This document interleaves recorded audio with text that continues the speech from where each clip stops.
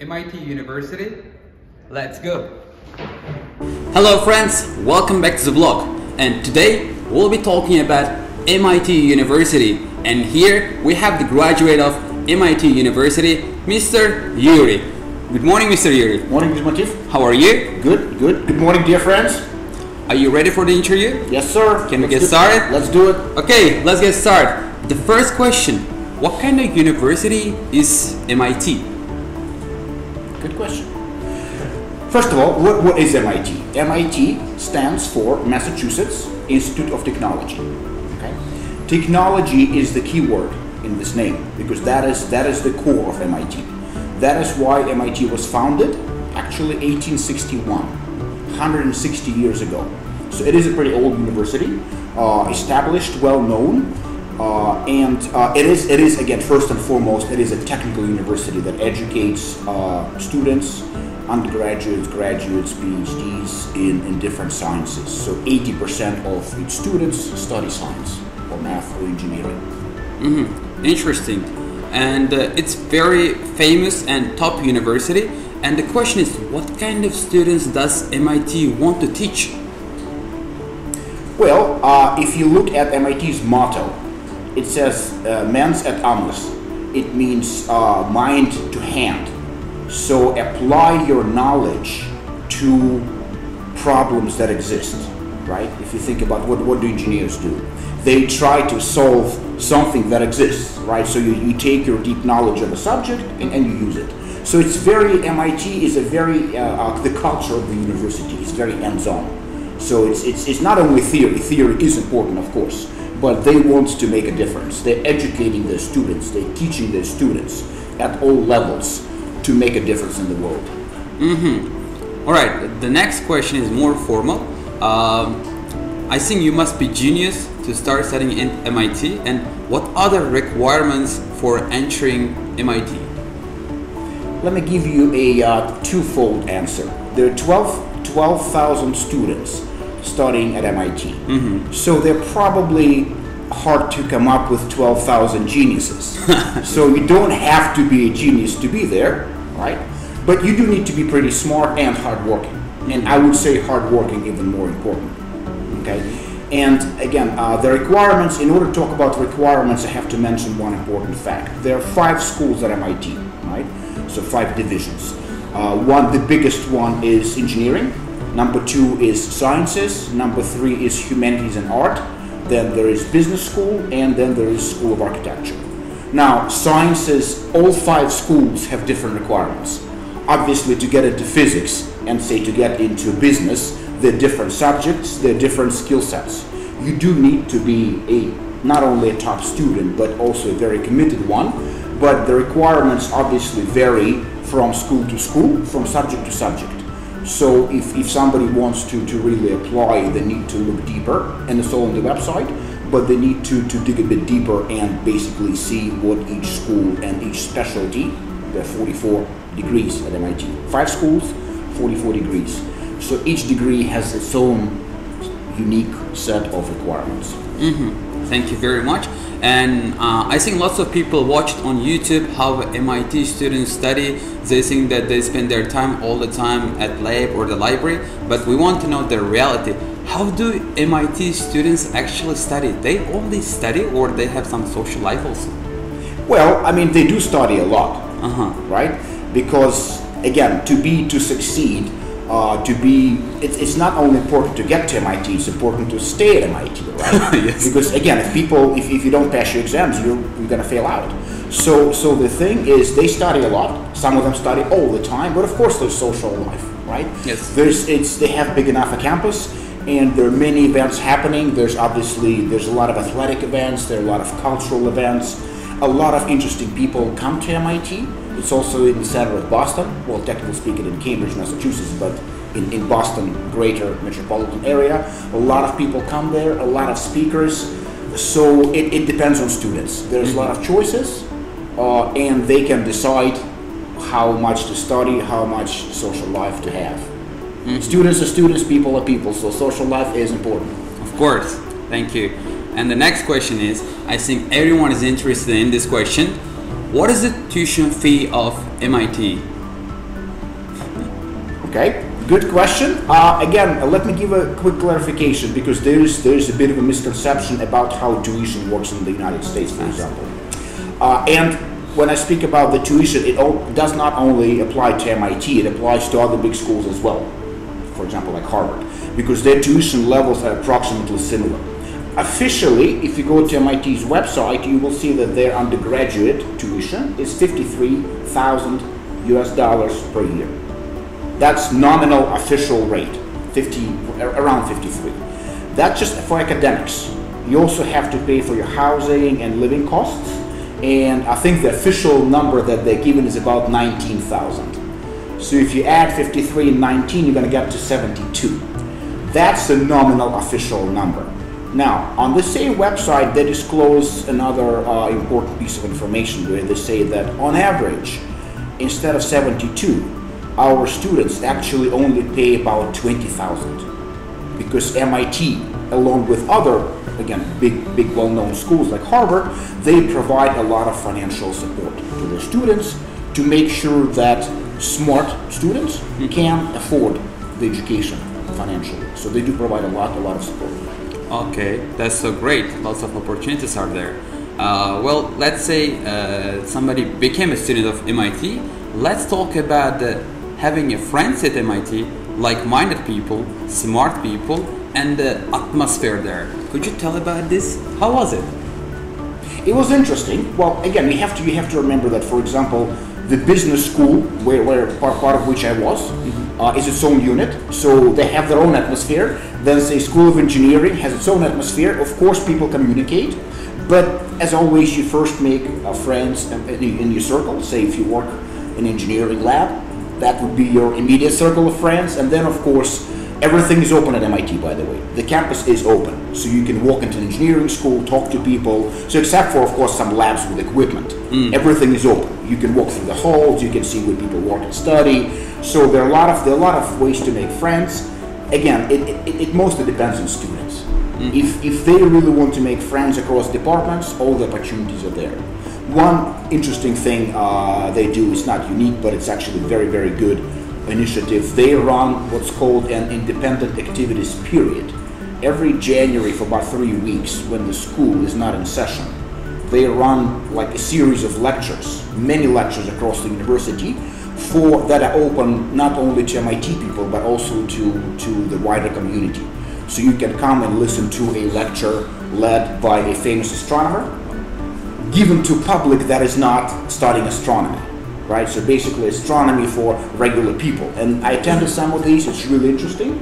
You can meet a lot of people, make new friends at MIT or beyond. Thank you. Next question will be a bit interesting. Was there anything unexpected at MIT? Was there anything unexpected at MIT? Yes. Well, okay. One thing I can tell you, again, when I first got, well, first of all, I started in a Ph.D. program, so it's obviously quite different from undergrad, but I knew people from different programs at different sort of stages, different ages. And one thing I personally noticed when I first was coming, I thought the way you guys asked me at the beginning is, do you have to be a genius? And I don't consider myself a genius. I'm like, okay, I'm a hardworking guy, but I'm not a genius. So when I came there, I'm like, well, is everybody else smarter than me? Yeah. And what you realize, if you work hard enough, they're normal people, right? So not everybody's a genius. There are stronger students, there are weaker students. The average level is, of course, very high. But in any class, right, you feel if you work hard enough, you feel that, you actually deal with normal people, with normal people's problems, issues, and again, you make friends. So this was a bit unexpected. So they're not all robots, they're not all geniuses. Yes. There are some really, really, really bright people. Some of them are really hard to talk to because they are looking at you and thinking about math. You can see integrals. We had a guy whose nickname was Integral. Because they're literally the integrals coming out of his head.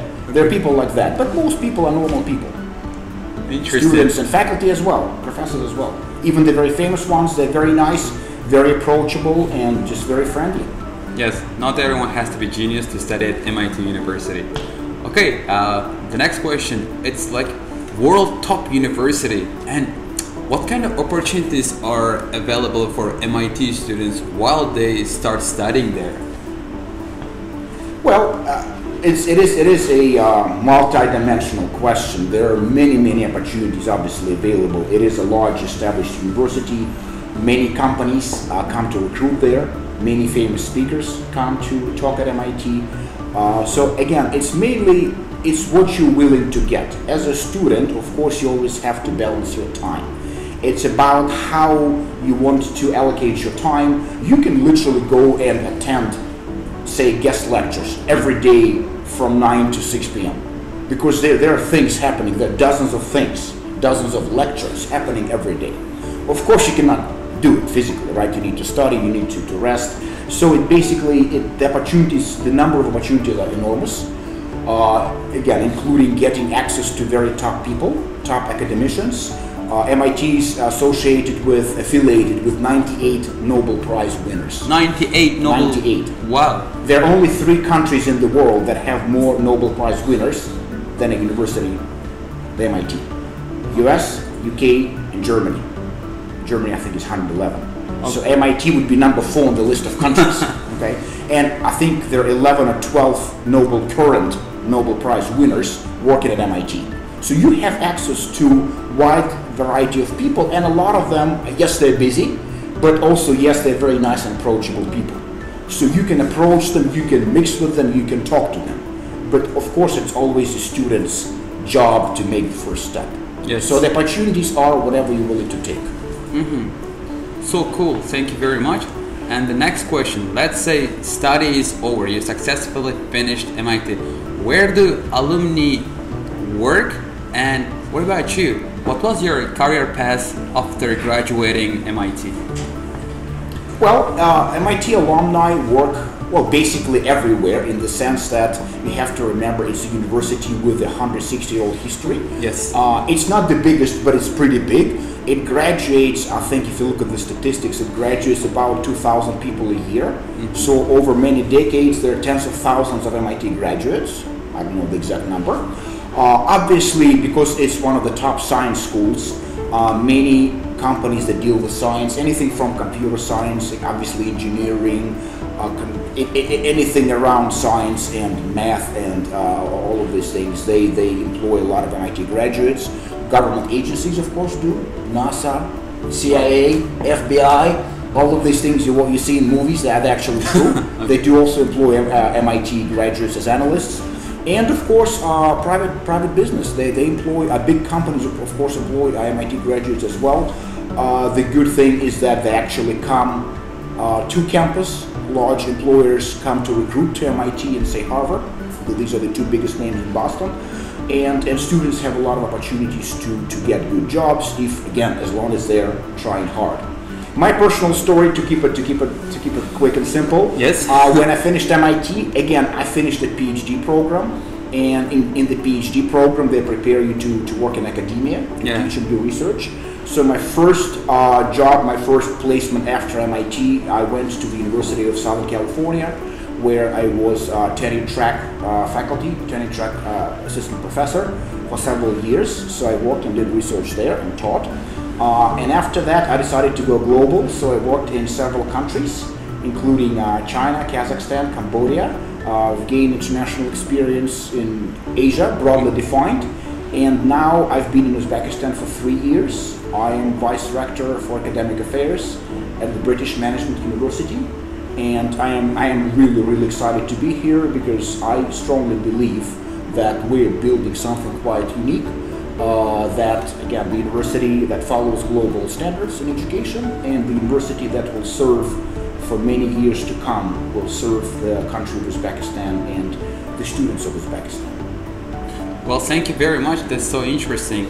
And the last thing is, could you give some advice to those people who are watching, aspiring applicants who want to study at MIT like you?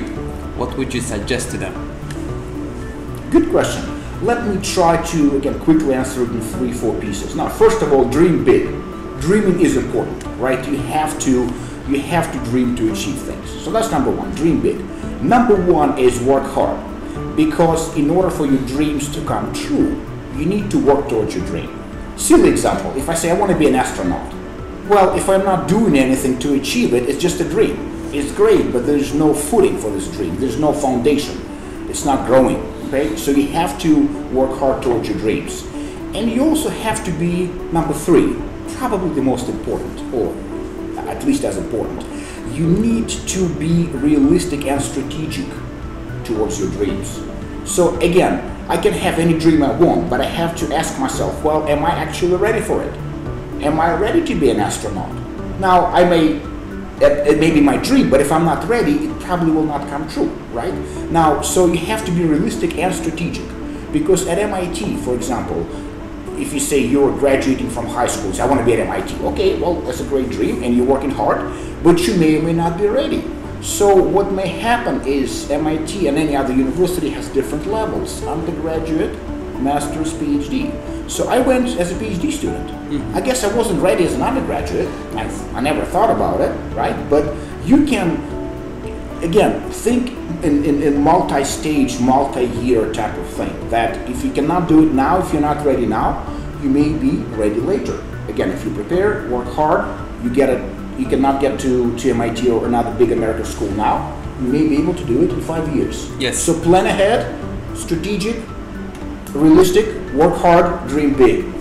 Thank you very much. That was a very motivational answer. And if you guys also have any kind of questions, please leave in the comments below, so we'll try to answer them. And if you have any kind of requests to make more videos about MIT or Mr. Yuri, so we'll be very glad to make this. And thank you very much for watching this video. Thank you. Thank you, everybody. Thank you, Matif.